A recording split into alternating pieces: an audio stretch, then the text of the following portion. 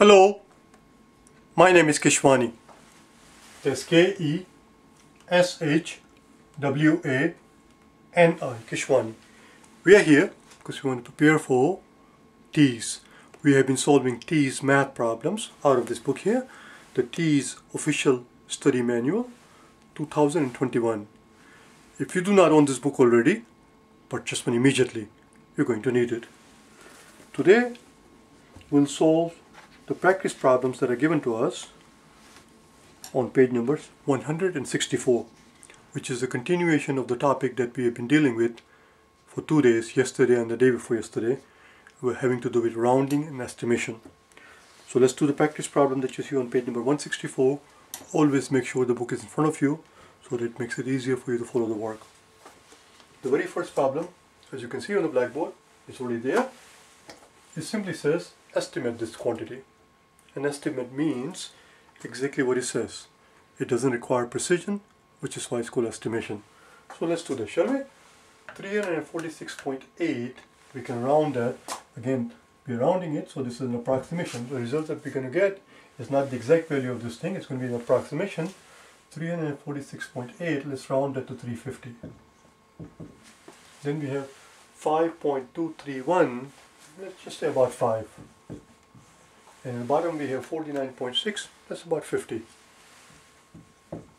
Let's divide top and bottom by 10. If we divide top and bottom by 10, the 0 is going to drop out. Let's divide top and bottom by, let's divide top and bottom by 5 again. So let's do it in a different color so you can see the next step separately. Let's divide top and bottom by 5. And this 5 is going to drop out. And we're left with 35. So the approximate value of this quantity is 35. That's the estimation. Let's do one more. Let's do one more. And as you can see, I labeled it as 1A, even though in the book there is no such thing as 1A. I labeled it as 1A because we're going to do one more, which, believe it or not, I'm about to label it as 1B. Shocking. 1B. Let's do the next one.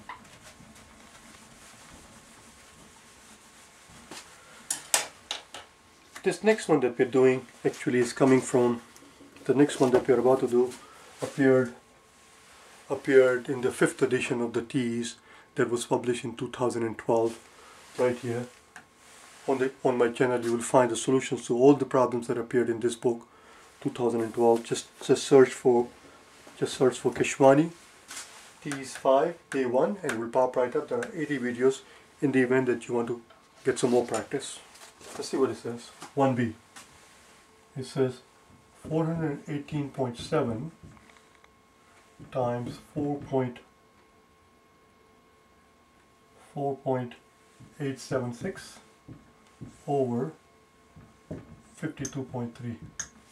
Why don't you do it yourself? Pause the video and do it yourself and see what you come up with.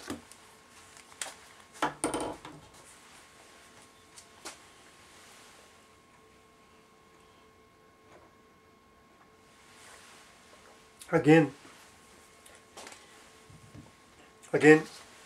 it's not a big deal. We're not looking for precision, we're looking for approximation. And approximation is exactly what we're going to do. Let's approximate this quantity, 418.7, that's 420. 4.876, let's approximate that as 5. And 52.3, let's just approximate that as 50. The whole idea of approximation is to make the calculation as fast as possible. You don't want to sit here and write 52 for 52.3 and you don't want to write that. Well, that actually would be rounded to 5. But that's the whole point. You want to make it fast. Let's divide top and bottom by 0, or rather, let's divide top and bottom by 10. So this 0 drops out. If we divide top and bottom by 10, and let's divide it, next step, let's divide top and bottom by 5. There you go, we are done. The answer to this quantity is 42. This quantity is approximately equal to 42.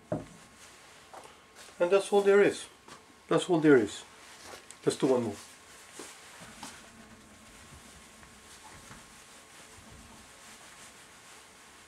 And this time we'll do a problem that you do actually see in front of you. Problem number 5. There are 5 problems on this page. We did problem number 1. Let's move on to 5 because it relates to the same topic. It says 873.5 times 404.72 over 59.6. Again, you do it yourself first. Pause the video, do it yourself. I'll give you a second for you to be able to pause and unpause the video.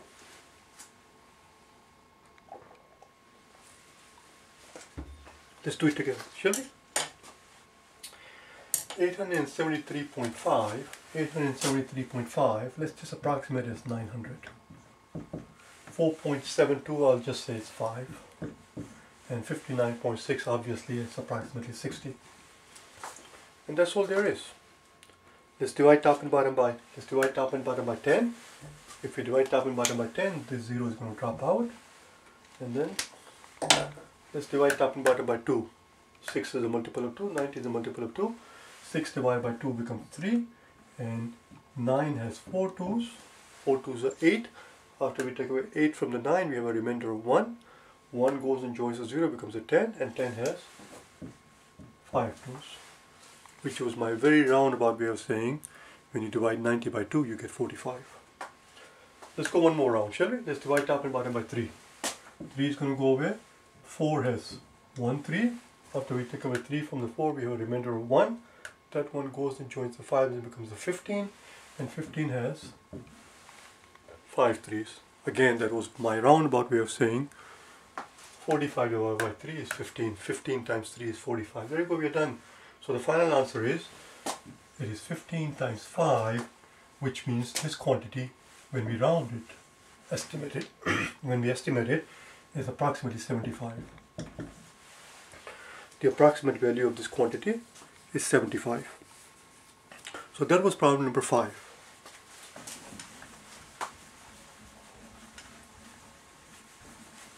We have already done problem number 1. Problem number 2 that you see there, we'll do tomorrow because it's a little bit more involved. We're going to skip the problem number 2 for the time being. We'll do it in the next video. Let's go to problem number 3.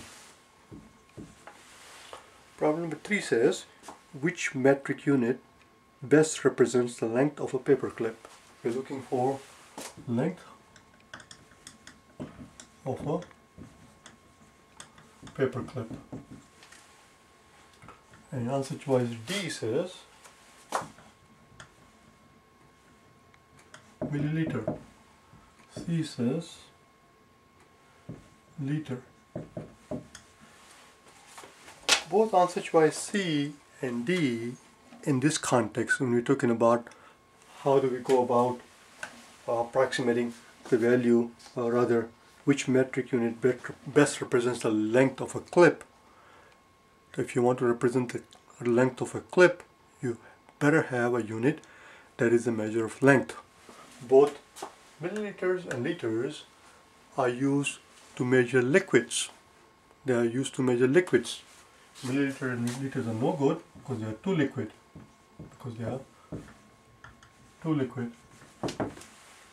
They are used for liquid. You cannot use it for solid.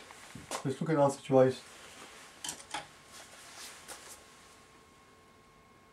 What I meant to say is that we cannot use these units to measure length.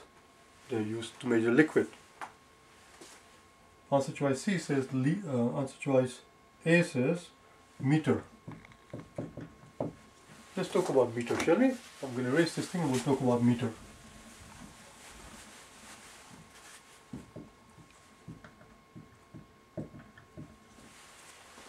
Do you have any approximate idea as to how long a meter is? Because I know you're used to using yards and feet in the US. How long is approximately a meter? Do you have any idea? We know a yard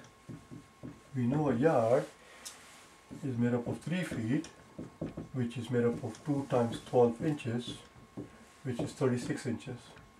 We know that a yard is a 36 inch. A meter happens to be about 39 inches, which means a meter is just a little bit more than a yard. just a little bit more than 1 yard, or to be more precise, about 3 inches more than a yard.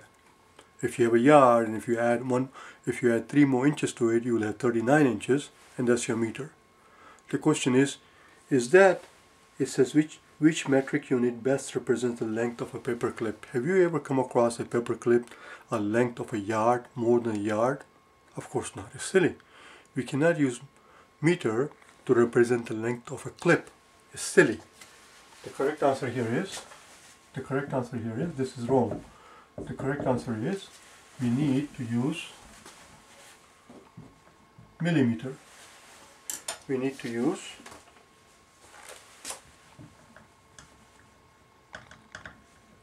millimeter, which is 1/1000th of a meter. Another way of looking at this thing is, another way to think of this as why millimeter might be a better representation of a length of a paper clip, is to think of this in the following way. What this means is that if you were to line up 1000 paper clips, 2, 3, 4, 5, 6, if you were to line up 1000 paper clips, what we're claiming is that if you line up 1000 paper clips one after the other, that's going to be approximately a yard, or approximately a meter. Now that I can buy, that I can believe, that if you were to put one paper clip next after the other in a straight line, 1000 of them, they'll be about a yard long, about a meter long, about 39 inches long. So the answer is yes, we can use millimeter we can use millimeter to as a representation of the length of a paper clip. We cannot use meter because meter is too long. We cannot use milliliter or liter because it's too liquid. Let's do the next one. That was problem number 3. Problem number 4.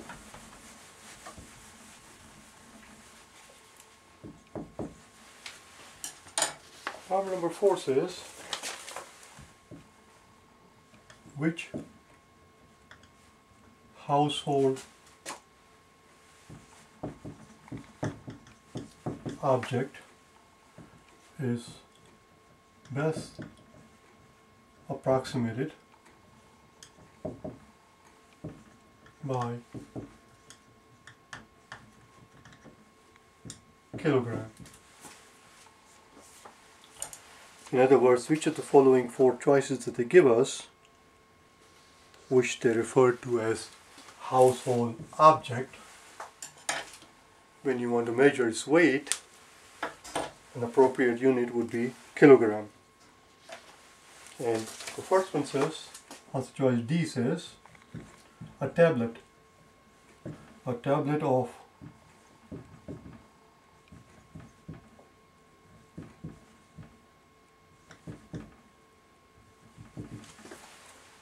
I don't know how to pronounce the bloody thing. Ibuprofen. I don't know how to pronounce it. But apparently it's a medicine that one takes to take care of one's headache, like Advil or aspirin. I cannot recall last time I took a tablet that weighed 1 kilogram. So 1 kilogram that we're looking at is more than 2 pounds. It's 2.2 pounds. That will be a one bloody large huge tablet. That's silly. A tablet cannot weigh that much. The weight of a tablet is measured in milligram, not even gram. Forget about kilogram. Next one says a piece of paper.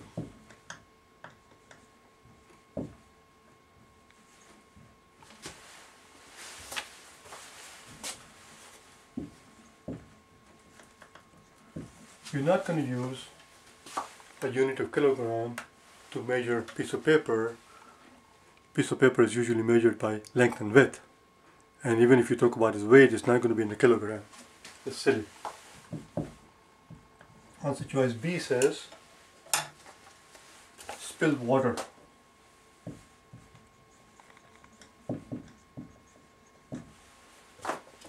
Even if you manage to collect the water that you spilled on the ground, collect it again and somehow, and measure how much to see how much you spilled it is liquid, which is probably why you spilled it. Very difficult to spill a solid thing. It's liquid, and if it's liquid, it's going to be measured either in milliliter or liter. It's not going to be measured in kilogram. Kilogram is for weight. Liquids are measured in milliliter and liter. They're not measured in kilogram. The reason why I'm being so dramatic, and the reason why I started from the back, from answer choice D backwards, and the reason why I wrote down this word in capital letter in such a big way is because according to the genius who wrote this problem for TEAS, I'm sure they hired a genius because geniuses is all they hire. According to this genius who wrote this particular question, according to that person, a pet rabbit, which I did not know until now, is apparently an object. It is not an object, it's a living thing.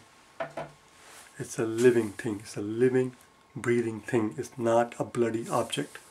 But yes, you would measure the weight of a rabbit in terms of kilogram.